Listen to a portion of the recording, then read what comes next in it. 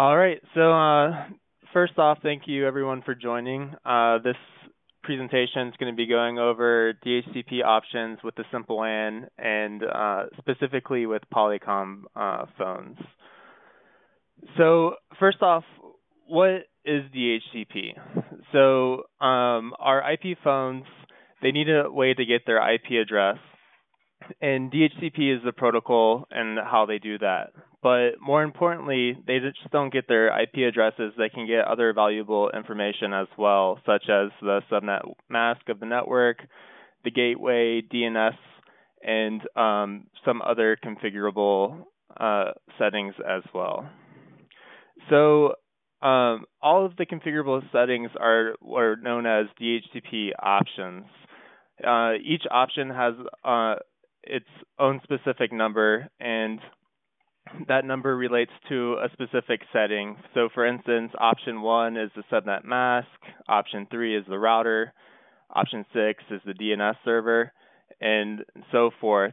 But there's a few that are commonly used all the time, but this demonstration is going to be going over option 160, which is a custom option that Polycom uses.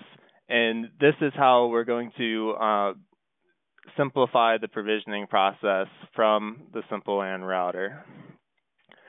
So what are the benefits? One of the benefits is that you don't have to touch each device to provision. A great one is that you can manage the provisioning server from one central location. You don't have to update a URL in each phone. Say if SkySwitch changes their provisioning server for whatever reason down the line, you can change it from one central point and not have to touch each phone. All right, so here is a basic demonstration or a basic image of how it works. When the phone restarts, it requests it does a broadcast and it finds the DHCP server. In this request, the SimpleWAN the SimpleWAN will then respond with a DHCP offer. And in this offer, it's going to be including all of those options to configure the phone, so the IP address, the subnet mask, and everything like that. So I'm going to break away from this and kind of show you what that looks like in the PCAP, a PCAP that I took off our SimpleWAN router here in our office.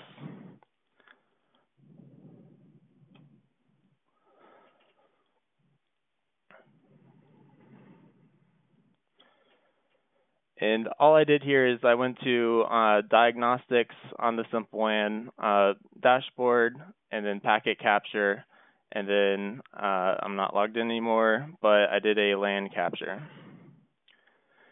So you can, the SimpleWAN captures all the packets, but if you want to specifically look at the DHCP protocol, it's called bootp, and then we can take a look. And so here's a DHCP offer from the router. So the gateway is 192.168.40.1, and it's replying back to 192.168.40.30.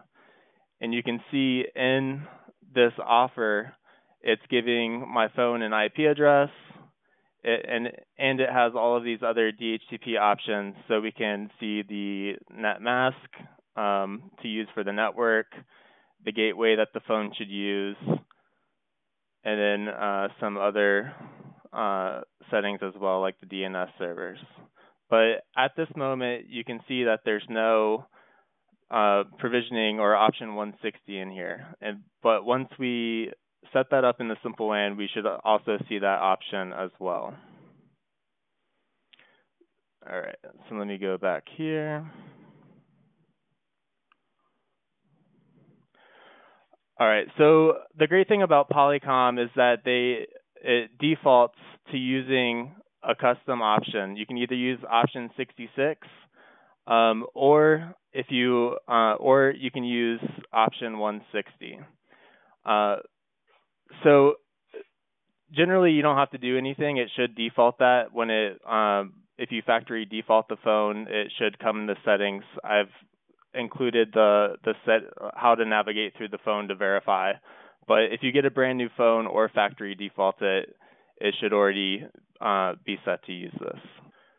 All right, so now we're going to go through how to set this up in the SimpleWAN device. Find my site, so you just go to your site, and then you'll click DHCP server, and then you'll want to add, there's a section here for DHCP options, and this is where you're going to want to add it. So we want to include it on the LAN interface. We're going to use custom. The option number that we want to use is 160. And the custom option name has to be a string with no special characters in it. So I'll just say Polycom provisioning. And then type string. And then here is where we want to put in the provisioning URL. Now, the only thing to watch out here is you have to make sure that this is in between quotes, and that's just something specific to SimpleWAN, but it won't let you add it in unless you put it in between quotation marks. So http://ndp.skyswitch.com. All right, so that should look good. And then just make sure it syncs. And then, so how I took that capture before, I already have it pre-captured, but you can just go to Diagnostics, Packet Capture, and then LAN. And then now, when we do a packet capture, we should see the option 160 in there.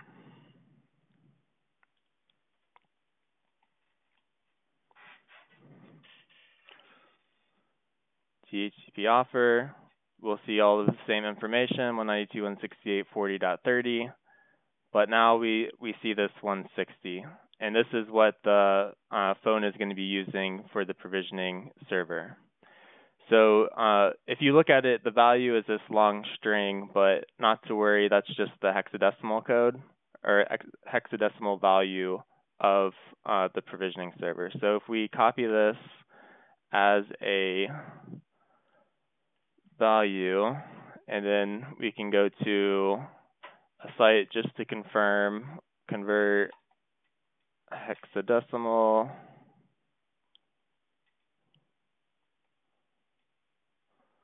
to ASCII.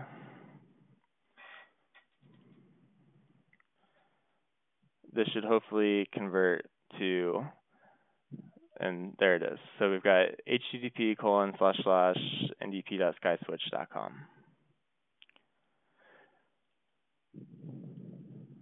All right, and then we'll go back here.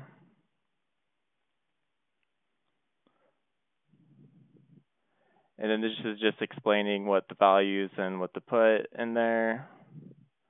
And then this is just going over the PCAP values and the hexadecimal to ASCII. All right, that is basically it. Did anyone have any questions?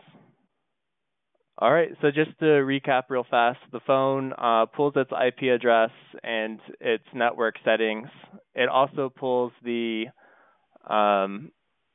provisioning server as well on the boot process, and then now it'll have its provisioning server, and it can pull its config. Well, there are no questions, so thank you very much for attending today's SkySwitch webinar, and we appreciate your business. Thank you and have a great day. Thank you, Cameron.